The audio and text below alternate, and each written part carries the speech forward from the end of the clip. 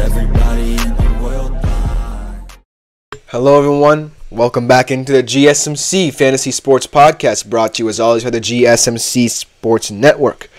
Before we get into our second segment of the day, before, of course, Andre, I will get to your comments in just a second, but I do need to remind you yet again that if you do feel so inclined, please consider making yourselves available to the Super Chat, Super Thanks, and Super Stickers features here on YouTube. You could also donate at gsmcpodcast.net. But if you want to contribute to the show with some immediacy as you're watching, this is the best way. You can press the $sign, leave a comment, and it will pop up on my screen, and I will read it out loud. It's a great way to contribute and interact.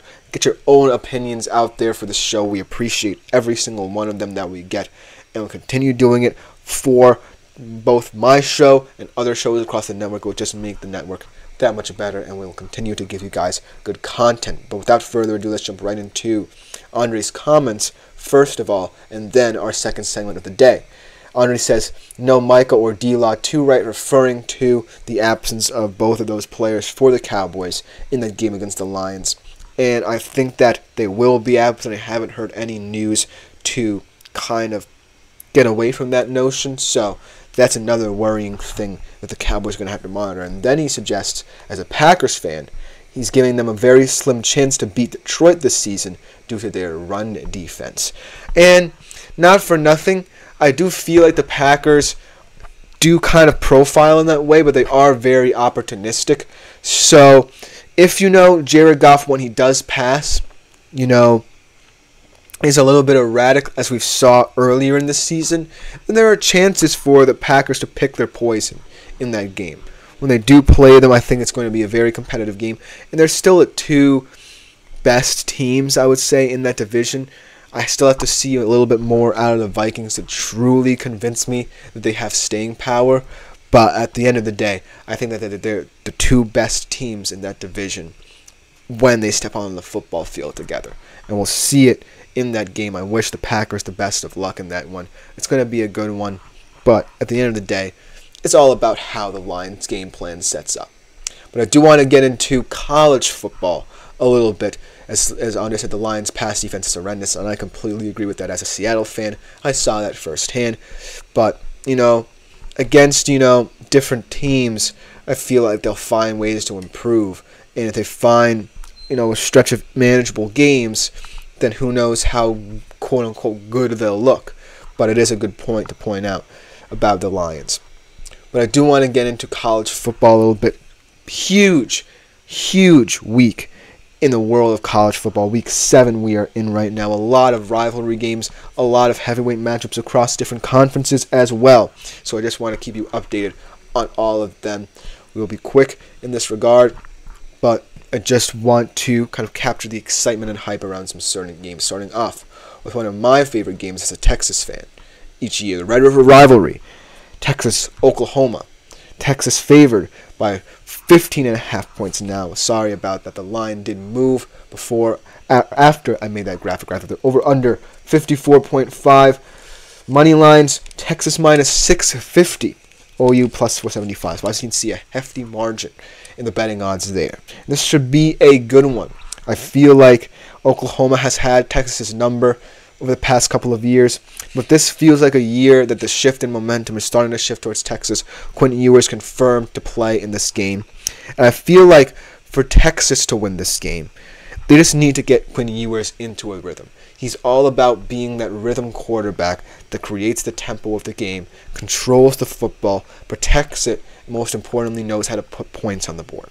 On the Oklahoma side of things, I've heard great things about their young true freshman QB, Michael Hawkins Jr., and how poised and calm he is in pressure situations. But this is a different animal, I think. I feel like as one of the first true freshman QBs to start in a game against Texas of this magnitude, especially, it's going to take a huge effort. He knows that his defense is a solid unit and can find ways to limit the big plays that Texas are amenable to. But at the end of the day, I feel as if poise and calm can only get you so far when you're up against the number one team in the country. Texas is there for a reason. I feel like when we talk about complete teams this year in college football are hard to come by, but teams like Texas, teams like Ohio State are those teams. Oklahoma, I feel, isn't quite at that level yet, at least on the offensive side of the ball. I think their defense can keep them in this game. It's a huge X factor in this game. But in order to cover the spread comfortably, Oklahoma's going to have to find ways to put points on the board and in a hurry before this game gets out of hand for them. So I'm taking Texas personally, but just know that this is a game that's always been competitive in the kind of Steve Sarkisian, Brent Venables era, no matter what. And so you have to be wary of that. But the next game I want to mention, another big game. Penn State travels across the country to Los Angeles, Southern California, to take on USC. They are 5.5-point favorites, though. The over-under is 47.5. Penn State minus 195 to win. USC plus 165 at home. This game, to me, feels a lot more even than people would think because USC is a very opportunistic game. As Andre said, I'm trying to find some props for the Seattle game. I feel like the best prop for this game that I mentioned is Brock Purdy hitting the over. He's going to take advantage of this weakened Seattle defense, especially that secondary. I think Reek Woolen is the heartbeat of that secondary, and losing him is a huge hit. I just don't think a guy like Trey Brown can fill in his shoes.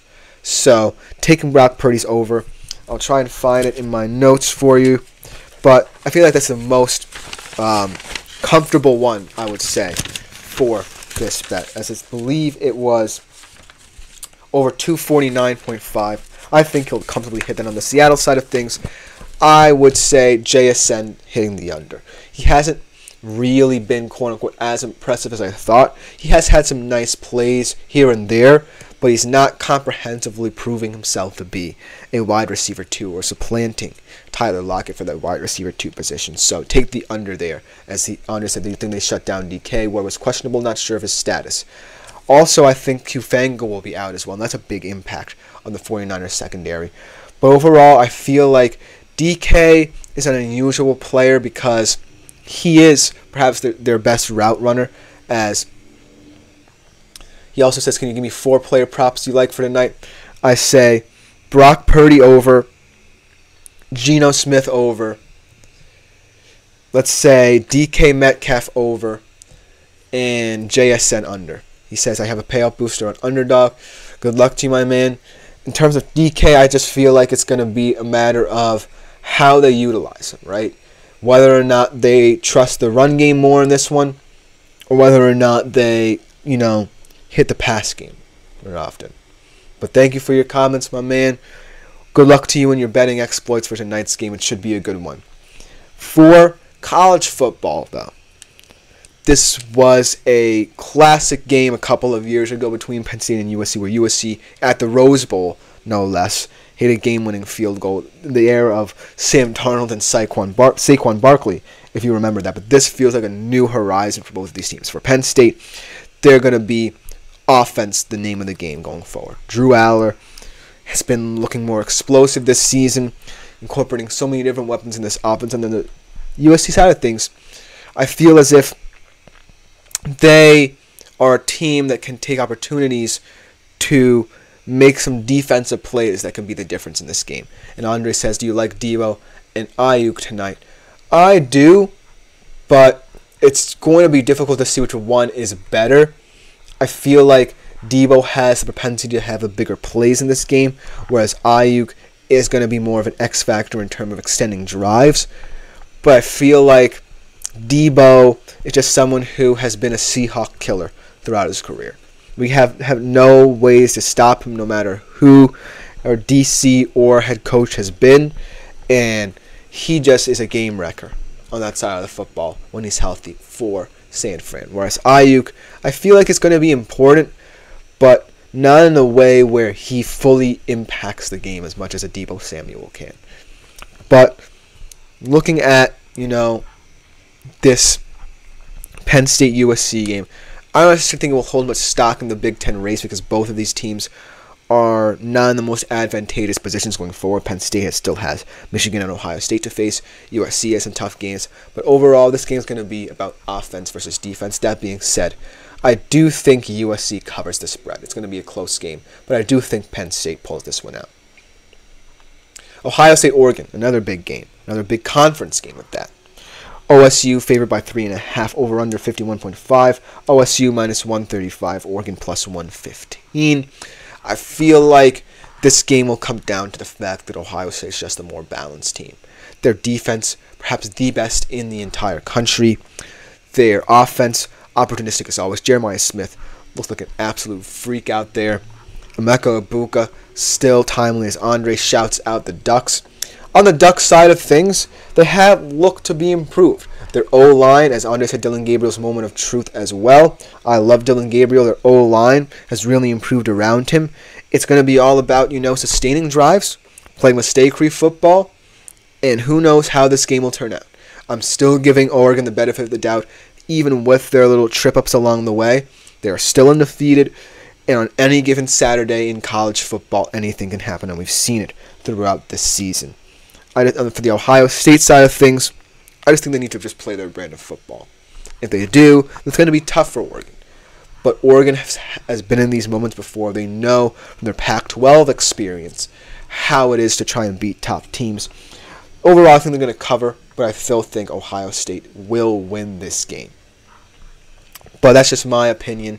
I think that, it could go either way, but I feel like Ohio State just looks like the more well-balanced, well-rounded team at this point.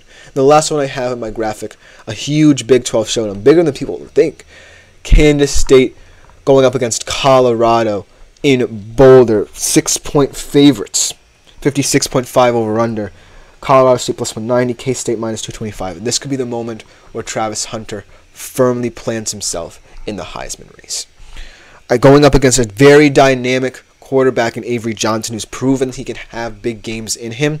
I feel like this Big 12 matchup will show us, as Andre says, JSN under 48 yards. That is exactly the bet that I would take, because I feel like he's not someone who can impact the game and get over 100 yards or even 70 yards, a way that Seattle might even need him to in the future. As Andre said, Avery Johnson's going to go and see in this game. That's my thing. It's going to be who's going to be more impressive, Avery Johnson or Travis Hunter, because I love Avery Johnson. He's one of my favorite quarterbacks in the entire nation. But Travis Hunter, is just a completely game-altering player. He's just someone who can take over any game. And if you want me to be honest with you, this could be a game of two shocking Heisman hopefuls. I'm saying that Avery Johnson is that good. But it's going to come down to, who can make the bigger plays.